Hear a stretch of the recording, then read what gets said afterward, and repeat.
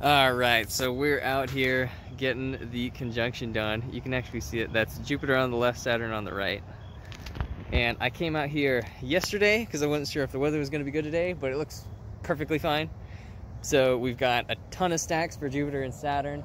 I'm actually going to get some new Mars stuff too. That's Mars right there. And I hit the ISS again, and y'all are just going to have to see what I got. So the first night, I tried a bunch of different optical trains. Did I want to go with 2x Barlows, 2x Barlow with 5 digital zoom, etc. And I also took some really blown out images just to see how many of the moons I could get in a single picture. So here is Jupiter and Saturn, Jupiter on the bottom, Saturn on the top. It's super blown out with the ISO and exposure settings way too high for any detail on the planets, but we did get a bunch of the moons. Funny enough, in this picture, it looks like Jupiter has 5, but it's actually just a star happened to be in line with all the moons, which is kind of neat. But we have Europa and Io on the right, Ganymede to the left of Jupiter, and then Callisto over there on the left. On Saturn, 4 of the moons are actually visible. 2 of them are really pronounced, and then 2 of them are really, really close to Saturn, so they're hard to see. The one on the right is Titan, the one on the left is Rhea, and then Tethys and Dione are real close to the left and to the right. And everything is kind of to scale. You can see the oblong sort of shape of Saturn, but you can really see detail whenever we get into the next images.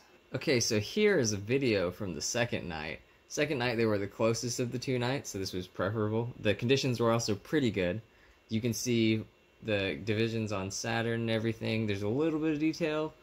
On Jupiter, you can actually see 2 of the moons alongside it. Ganymede is actually in front of Jupiter right now, and it doesn't really show up in any of the images, but the 2 moons on the left and right of Jupiter should be Callisto and either Europa or Io. And if we stack this video, we end up with a pretty nice image. We don't have the Cassini division on Saturn or anything, but we do have a little bit of banding.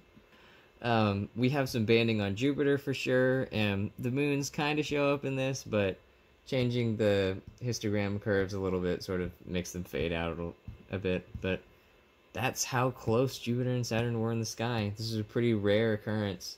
Conjunctions between Jupiter and Saturn only occur every, I think it's 20 or so years. But ones this close are on the order of hundreds of years, so this was a pretty unique experience. Alright, so moving on from Jupiter and Saturn, we did make some progress with Mars. So here was our image from last time. It's zoomed in and it gets really, really pixelated because I was only using a 2x magnification Barlow. So we don't have a whole lot of detail here. You can see that there is some coloration on the planet for sure, but there's not really much surface detail that we can divine out of that image.